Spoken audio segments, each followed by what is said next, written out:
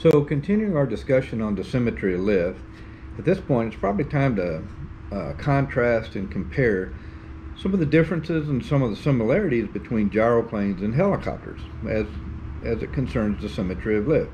There's a lot of similarities, but there's also some differences, and those differences can be significant.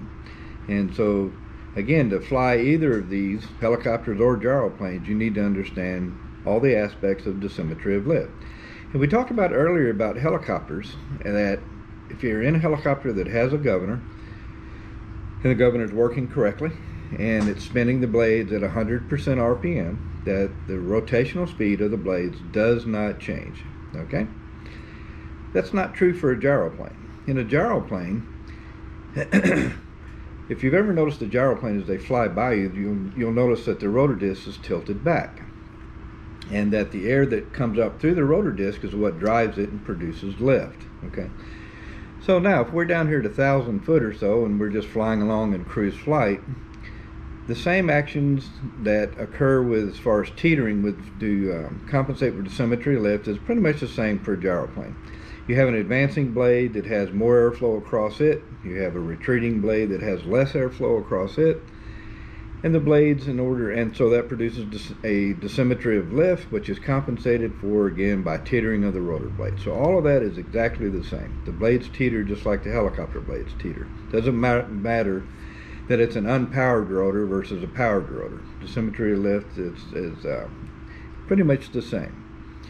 Well, one of the striking differences is when you go up in altitude in a gyroplane versus going up in altitude in a helicopter. And we talked about already that if you increase your altitude in a helicopter, you go to much thinner air.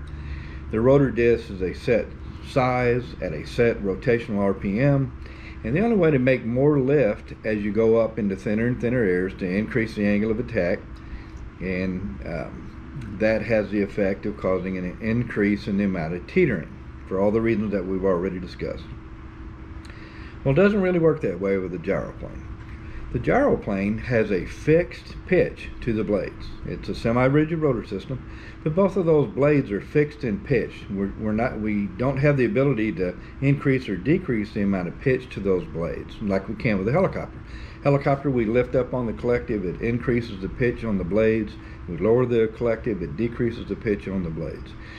In the gyroplane, these are fixed blades, all right? And all you can really control basically is the tilt of the rotor or the angle of attack of the rotor disc itself, all right? So as we go up in thinner air in the gyroplane, let's say we were to rapidly climb up, we take off here and we rapidly climb up to 6,000 or 8,000 feet. And you can do that in a matter of, just 10 or 12 minutes, I guess. As you're going up, and even though you may not realize it if you're the one actually flying the gyroplane, as you go to a higher altitude, you're actually having to have more of a backstick position to maintain even in level flight or a climb with the one. And the reason being is because, again, you have fixed pitch blades. So those blades have to spin faster in thinner air to produce, again, a requisite amount of lift to support the weight of the aircraft. So as you're coming up in altitude, you're having to come to a higher angle of attack on the rotor disc, and that produces an actual increase in the rotor RPM. And then that's the major difference between a helicopter and a gyroplane.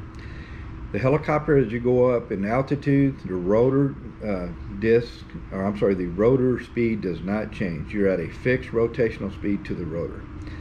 In the gyroplane, as you go up to higher and higher altitudes and thinner air, the blades have to spin faster to produce a requisite amount of lift to maintain the weight of the aircraft. So what things would make the blades spin faster in the gyro? Well, we had talked about one, altitude. The second would be gross weight. The heavier that the gyroplane is, the faster that fixed pitch rotor on top has to spin to produce an adequate amount of lift to support the weight of the gyroplane. I'll give you an example of that. I set a altitude record with payload here at Cape Girardeau, and I had 440 pounds of lead and concrete weights and everything in the back of the aircraft. And the usual rotational speed of the, with say just by myself in the aircraft and some fuel, the the rotational speed of the blades was usually about 350 RPM. As I was climbing up, I went up to about 15,000 feet with 440 pounds of payloads, 200 keys of payload. And as it went higher and higher, the blade's speed was increasing. It has to increase. It has to spin faster in thinner air to produce enough lift, again, to support the weight and or to climb. So once I got up near 14,000 feet, I kind of just quit looking at the rotor tack. Once it exceeded about 520, I really didn't want to look at it much anymore. So went up and set the record and then came back down. The